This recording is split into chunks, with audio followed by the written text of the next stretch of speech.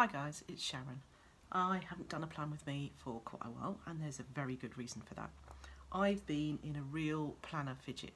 There are so many beautiful Instagrams and Facebook pages and descriptions of people's planners that are perfect, that work for them and that really organise their lives. And for once I found myself really distracted by all those pretty pictures.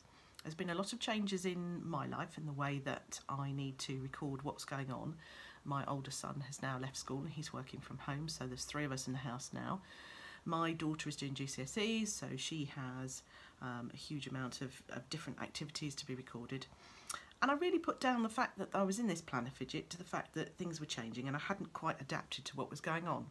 And then I realised, and it hit me, I was becoming a sheep, a planner sheep. The Instagrams I see are beautiful. I just love looking at those pictures. They give me inspiration. They show me all sorts of things I hadn't thought of doing. But actually what they were doing at the end of the day was distracting me greatly from what I needed to do. So, horror of horrors, I put every planner I had away. Yes, away where I couldn't see them, where they weren't shouting at me to go, please use me, you're not using something else. And I got out just one planner. I went back to basics. I went back to the Erin Condren I was using at the time, which was an hourly. I wrote a list of everything that I needed to put into my planner, and I've started right at the beginning again. And you know what I found? It worked. It really told me what I needed to be doing and what was working for me. So I'll pop a picture in of the planner pile of the I loved them but, because yes, I went through all sorts of different planners. I went through rings, I went through bullet journal planners, most of which I had lying around, but I will admit there were a few that crept into baskets and ended up in the post. And here's where we got to. So I'm going to go through what I've got at the moment, and I really find that this is working for me. So back to where we are now. This is my workhorse planner. I ordered the new Erin Condren vertical. It's where I started with planning, and much as I love the Owly, it is definitely the thing that works for me. I'm a list maker. I work from the top of my day to the bottom of my day. All my tasks goes in between my appointments, and this just works. I'm lucky enough to have my Erin Condren in this beautiful woodland cottage craft cover that was gifted to me by the lovely Sophie, and I just love it. It was always on my unicorn list, never got around to doing it, and as I say, I was lucky enough that Sophie gifted me this one. So I'll let you know what we've got in here. I will admit I have my workhorse planner. This is what everything goes in, and then I have 2 or 3 that come out for odd specific tasks. They don't come out all the time, and I'll go through those when I've seen these. So this is the new Erin Condren. This is the Woven Wonder cover. I just went with something fairly plain on the front. I haven't made this look pretty or anything for the video. This is just how I took it off my desk this morning so that you can see what actually happens with mine.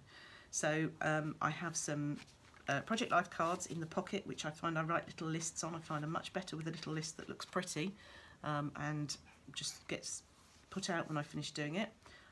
These long sticky notes from Erin Condren I find are brilliant. I put them down the margin of the planner, and I can have running lists during the week, and also if I don't complete them they can get transferred from one to the other. You'll also see when we get further in I've got one stuck on my ruler which has odd bits and pieces that have got to go through, got to be done during the week. I have my trusty credit card little size card. This is one of the illustrated faith ones. I believe it's supposed to be for bullet planning, Bible journaling and for spreading ink and things like that, but I just find that it is fantastic for cutting ends of washi tape when I use it, so that sits in here and I use it all the time. Other than that, I haven't got a lot in there at the moment. I've put an extra cover onto the top of the Erin Condren. Somebody gave me a tip that your planner, you don't lose sight of the lovely planner cover that you have just designed, and also it tends to sit better and move better in the cover if you put an extra cover on the front, so I've just done that. Put a couple of little decals again on the front page. I haven't used this yet. I may use it for a little dashboard and put some sticky notes on it. I'm not great with using the permanent write-on pens. I just find that they come off on everything. Normally me, I end up with it all over my hands.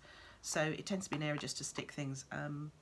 Before, on occasions, I've put the pockets that Erin Condren has, the little corner ones on as well. So I still may do that because they're very, very useful. It has this lovely vellum colour on here. I've made myself a nameplate to go on the front, just so that I know it's mine. Works well. And then we go into the planner. So I must admit, I bought the 18-month planner because I like the larger coil, and I have recoiled this, so it will look a bit odd compared to one you get straight out of the box, because I've moved some things around. So this is one of the pockets from the back of last year's Painted Petals Erin Condren, and I've coil clipped that so that can go in and out. I can put it wherever I want. In here I keep the end of the current kit I'm using. This is just one that I made myself. The little lists that I've made that need things doing with are stuck in there. This I did yesterday. This is from a scrapbook, a set that I had that was, I can't even remember, I'll see if I can link below who made it, but they're basically, it's a weekly scrapbook that you can make. It's really strong card, so I decided to actually go through and put down all my weekly tasks, regular occurring weekly and monthly tasks, onto here. So it means I've got a point of reference when I go to plan each week as to what I need to do and what doesn't need to be forgotten. So I've prettied that up with some of Ellie Beth Designs' nice little stickers. I've got a key on it, so it tells me whether it's weekly or whether it's an odd random occurring tasks, and that means I can't forget anything. It's got my laundry schedule at the top as well. Again, it's on a coil clip, one of the long ones that you get in the Erin Condren box, and it just means I can take it out and put it with the planner facing pages I've got. The end of one of Rachel's Ellie Beth Designs note kits on the side, so I can put anything that I feel is important that needs to stay in there. Next thing I've got rogue sticker. Let's put that somewhere so it doesn't get lost.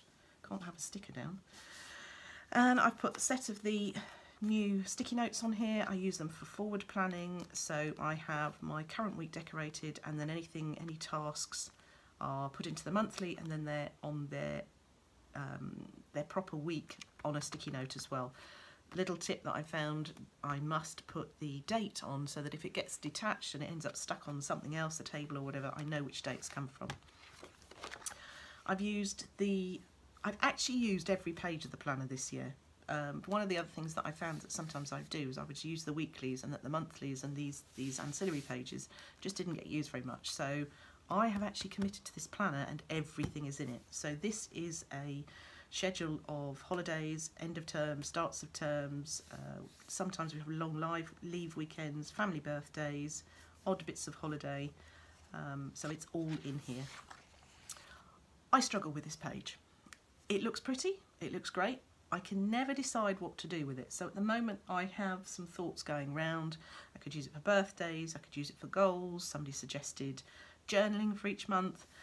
Really interested, if you've got something unusual that you use this for that is really worthwhile, please drop me a link below, because it becomes a wasted space otherwise, and it's just a shame not to use it. So this one I need to sort out, but we'll see what we get.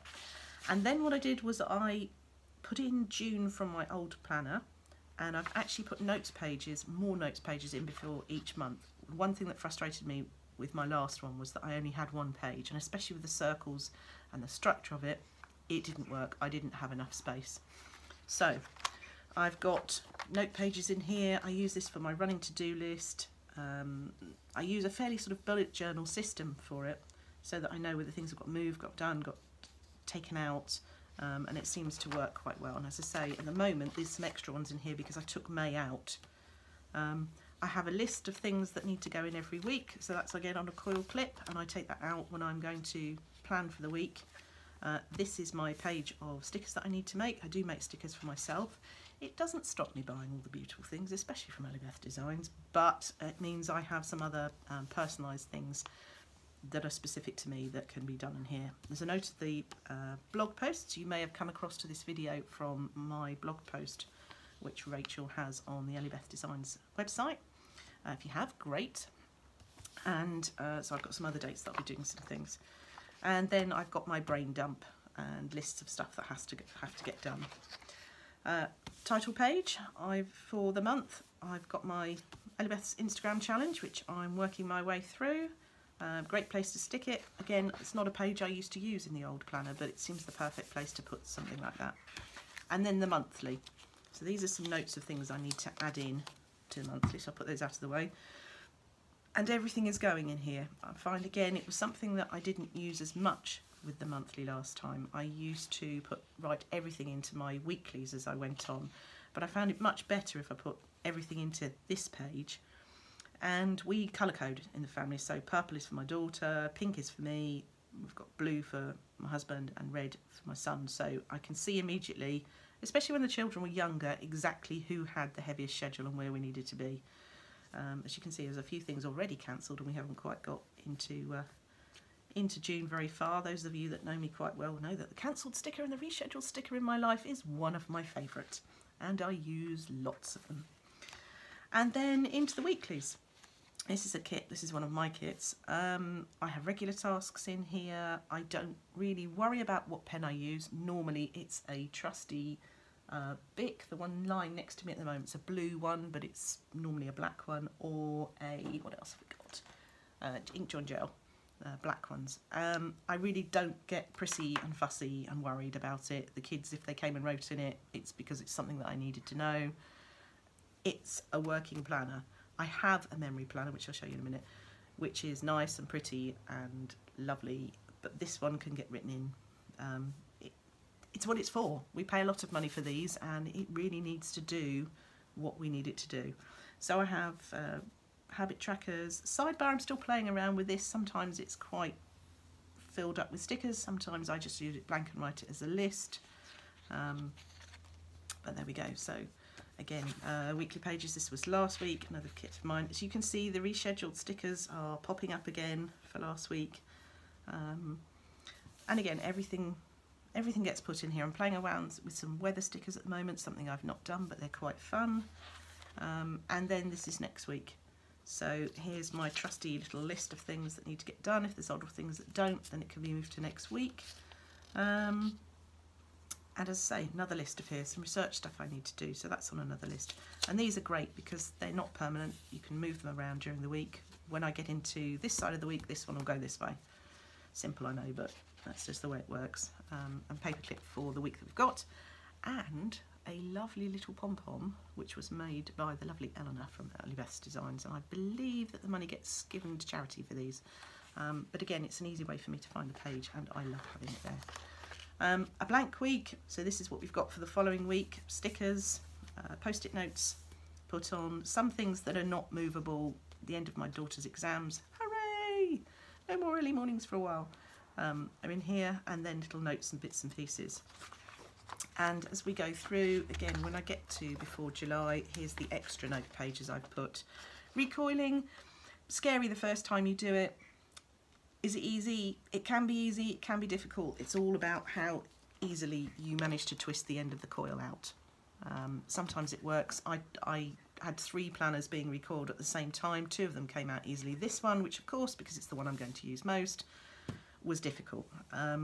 A little tip that I've been given: when you use the long nose pliers on these, protect them with some washi tape or a piece of something soft, a piece of finger plaster. It will protect the coil a bit. Yes, the bits and pieces do come off them if you're going to play around with them. That's going to happen, but it does help and you can minimise it. So again, extra pages in front of the notes. And then I've kept my monthlies fairly simple. I change my dates around. I cannot work with a Sunday start because my weekend is at both ends of the week. Doesn't work for me. My head goes bananas. So I've moved everything around and I've kept it really simple this year at the moment. So we'll see what happens. Little birthdays already put in and things are filling up. And again, that's how every month's gone. Extra note papers with all the colours. Already there's some bits and pieces that are not certain, but this on sticky notes. And when I recoiled, I recoiled it from July start, adding in June from my old one, and it's gone through to July next year. I will admit I'm stickerating in it already, and it will get very chunky. I've never had a problem with the papers popping off the front, but we'll just see how it goes. If I need to take another month out, I can, because it'll all get filed away in the same place. And then when we get to the end of the planner, again, I added some extra note paper in. I've got some notes of what I want to do with these. There's some really good videos around of what people do with the notes pages. I've got some ideas for meal ideas, maybe gift ideas. Christmas will be one thing that does here. Daily tasks, housework schedule, I might decide to put on there. I haven't really decided. So again, if you've got any really good ideas, let me know. Work in progress here. I'm not sure whether to use this for contact details or shop details or YouTubers, or really haven't decided yet. I will be using it. I really love that they've put this contacts pages in, because it's something that I think we all have odd bits and pieces that need not to be on our phone, need to be in our planners, and I think it's a really good addition. Then we've got 2020 again. I've started putting in dates. I cannot believe that I have my daughter's last day of term school ever in here. She's only 16 at the moment, so this is 2 years' time. And that's a very scary thought, except that I won't have to get up ever again for an early school morning, so maybe that's not so scary. Here we go, extra note pages. I took out the colouring pages. I really don't know why they're there in the first place. It's not something I do. The only thing I can think, you can colour them as a background and stick something over the top, but I would rather have a few note pages. I love the dot grid pages. I don't mind this is great. If I want to colour on it, I can. They're useful. I've added in some different pages. This is from a productivity notebook, I think they call them, which again is really useful for putting notes and writing a list on the end. And then right at the end, I've started another list. I'm trying desperately to sort my house out at the moment. I'm decluttering. I'm looking at KonMari method. We have a huge amount of things, I suppose as everybody does, as the children get older.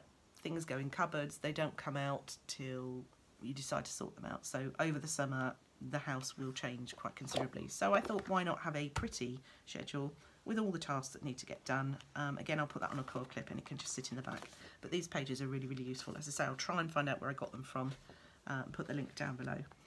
I've put in an extra, these were dividers. You can use a cover, you can use a decider. It's got a, let's turn that out. It's got a note. Normally it has my password cards in, but for obvious reasons I have moved those. I don't think you're very interested, and you wouldn't get into anything exciting anyway. And then at the back, more pockets. So again, that will get filled up. And that's basically what I use day to day. It sits open on my desk. I write notes in it. I write in it all the time. I don't worry what pen I have. And actually, I think I found some calm with that because it works for me. In addition to that, I have some other things for regular tasks that I use during the week. So I have an A5 Malden. This is not going to look like an A5 Malden that you've seen before because I made it into a traveller's notebook. I took out the rings. My husband bought me this. In fact, he bought me two. He bought me a little one as well. But I couldn't get on with the rings and it frustrated me. So I took them out. It wasn't that hard. There are, again, several videos, and it's not the neatest on the back, but I've put the eyelets in for the strings. I've got some little tassels on it, and it really works. During the plan of Fidget, I found these inserts, which are called Dutch Door, and they're actually really good. So if I was going to use a traveller's notebook anywhere, I would go for these. Again, I'll try and link down below where I got them from, because they give you extra space with an overview as well. The beautiful acetates, which I got from Ellybeth Designs. I absolutely love this cover. I missed it the first time round and then was lucky enough when I went to Cam's PlannerCon to be able to get one, so I just think it's really pretty. This is my reference folder, so the thing I use every week in here is my meal planner. It's got stickers in, there's a surprise, but it really does work. I write out what we need, who's around, how many people we've got. I use it, comes out every week when I book my shopping, and it's great. I have a note section. I've got all my passwords in here, and I have book reading lists, things like that. So this is just for reference, but it comes out every week for my meal planning, and it works. And I love it because I use it, but I don't feel guilty that I don't use it all the time because my other planner works. By the same store, I have my memory planner. So this, again, I've changed the cover out because my cover's got personal photographs on it. This is one that my husband bought me, and I love it. So it normally sits on a notebook that I use. So ordinary Erin Condren, uncoiled it. I've put it onto a smaller coil. It was an 18-month. I've recoiled it, so it's 12 months. I don't worry about the ancillary pages in this one particularly. I will go through and fill maybe events out in this one. But this is, this is for memory planning. So in here I use my zip printer for little photos. I use a kit every week in this one. In my normal workhorse planner, I don't always use a kit. Sometimes I use functional stickers. It depends how busy I am, what I'm doing, and whether I really want to. But this one I do always use a kit in. So it's my daughter's birthday. As you can see, I don't fill in lots and lots of bits of tasks and things. There is a lot of white space in this, and I will go back and journal and stick photographs into it. But it just literally goes through and tells me what I was doing each week. I get to use some beautiful kits in here. It's one of my favourite balloons. Rachel, bring this one back. I love it. So as we go through the old-fashioned notes pages, used a kit in that. I'm so glad you got rid of those circles. Never knew what to do with them. Yes, so as you see, there's always a kit in here, and I love this. So that gets done every week, and that's purely creative for me. I don't have to worry about how many tasks I fit in. It's all stickers, and I really like that. And then I have two little planners. This one, as I say, doesn't look like a Malden at all. Again, we have Traveller's Notebook in this, a pocket one. Love it. This goes in my handbag at Christmas. It carries all my notes for Christmas presents, all my planning. I make costumes for some of the schools, and all my details for those, measurements, materials I need, those sorts of things are in there. Gets thrown in my handbag. It doesn't get covered up. It's starting to get a lovely sort of weathered vintage feel. I don't mind if it gets scratched. It's leather. It's supposed to be used. And again, I love it. And then the only other thing I have, which will go in my handbag as a diary, it's the only place I'm going to duplicate the day-to-day stuff that I might need to hang around. And this is a lovely little cover from Papuro. It's got my initials on it. Again, it's really soft leather and I love it. It comes with a notebook, but I've added in a little Moleskine, and when I think this starts in June. I shall just add in the bits and pieces. It's really for just to carry around notes. It will go in my handbag all the time. And yes, I do have a cover for that one because it's very, very soft and it will get scratched, and I don't want that one to get scratched. So I'm allowed to be girly occasionally, which is really good. So that's what I'm using at the moment. The only other things I bought, which you might be interested in when I did the Erin Condren launch, was one of the folios. I'm really pleased with this. Again, I was gifted one a long number of years ago, and this is the first one I've bought myself. I will admit we had some hiccups with Erin Condren. I had a couple of things that needed to be replaced. I had something that was printed skew width. I had a coil that was damaged when it came, and Erin Condren don't always get things right, but they are incredibly helpful, and I had a replacement. It took a while with DHL, but when it came, it was perfect, and I'm very grateful that they did manage to take the time and trouble to sort it out for me. So I love this. It's got a quote I picked on, which is a quote I use quite a lot, name and Instagram, and I picked a planny pack, which I haven't put onto my planner yet, but I really love this. It's really strong, it's really sturdy. For those times when I have to carry my planner or a notebook around, it will be ideal. So again, I would, if you haven't had one and you're ordering it, I would recommend this. It actually feels really, really nice. It smells good too. I actually saw somebody the other day who said their planner smelt of bubblegum or candy. And there is some of these fabrics, these finely tucked fabrics do have that.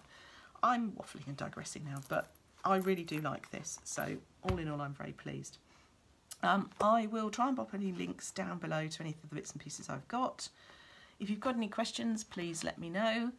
And I will be hopefully back next week with a plan with me. The biggest thing I would say, and this has taught me with the planner Fidget to what I've now got, which is I'm comfortable with, it makes me happy and it works, is really take all the ideas you need from the inspiration that you get from Instagram and from the people you love watching. There is a huge amount out there, but the reason that people post planners that work for them is because they really are being true to themselves. They're really picking a style that works for them, and I think that's the biggest thing. Don't be worried about whether your planner fits in with everybody else's looks like, or your pictures are absolutely perfect, or things are messy, things are quite not how anybody else has. And I think especially when you're getting your first planner that you pay an awful lot of money for, there is that element of wanting it to be perfect, but it has to work for you. That's why we buy these things. And I would just say, find something you like, find something that works for you, and share it with everybody else, because you will be giving inspiration to somebody else who is feeling the same way as you do, and go for it. So thank you for watching. Any questions, just let me know, and I'll see you soon. Thank you.